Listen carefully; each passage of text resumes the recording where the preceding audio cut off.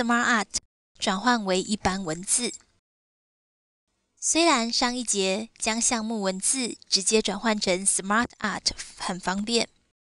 但转换后如果觉得不适合，也可以快速的再转换为项目文字。点选第6张投影片内的 SmartArt 图形，接着点选 SmartArt 工具设计索引标签，最右方有一个转换的按钮，按下转换按钮，选择第一个选项转换为文字，我们就可以看到 SmartArt 又转换为项目符号了。SmartArt 的格式与编修使用，除了一些基本的功能之外，也可以针对 SmartArt 中的单一图形做改变，亦能把文字艺术师套用在 SmartArt 的文字中。首先，点选第7张投影片内的 SmartArt 图形，接着我们在常用的索引标签中，将字形改为微软正黑体，将所有字形改成17的大小。接着，针对中间的图形，我们特别将字形改成24的大小，以强调它的重要性。接下来，我们想把中间的图形做一个变换，确认已经点选了中间的 SmartArt 图形，切换到 SmartArt 工具的格式索引标签，左方有一个变更图案的按钮，按下去之后，我们在下方找到6角星形的图案，它在星星及缎带的这个类别之下。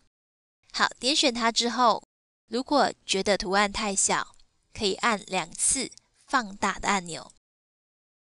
好，图案就会做适度的调整。接着，我们点选第8张投影片，再点选 SmartArt 图形，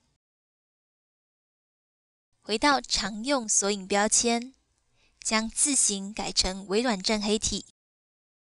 字形的大小改成44的大小，加上粗体以及加上阴影。接着我们到 SmartArt 工具的设计，按下从右至左的按钮，我们可以观察到 SmartArt 的方向是可以做改变的。接着我们点选最左边的图形，在 SmartArt 工具的格式索引标签，点选文字艺术师其他的下拉式选单，我们选择填满白色、文字1、外框、背景1、强烈阴影背景1的文字艺术师样式。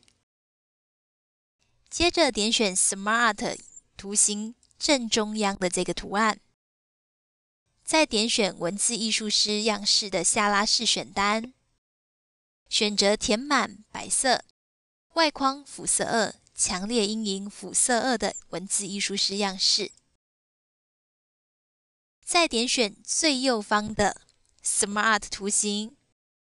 点选文字艺术师样式的下拉式选单，选择填满白色、文字1、外框、背景1、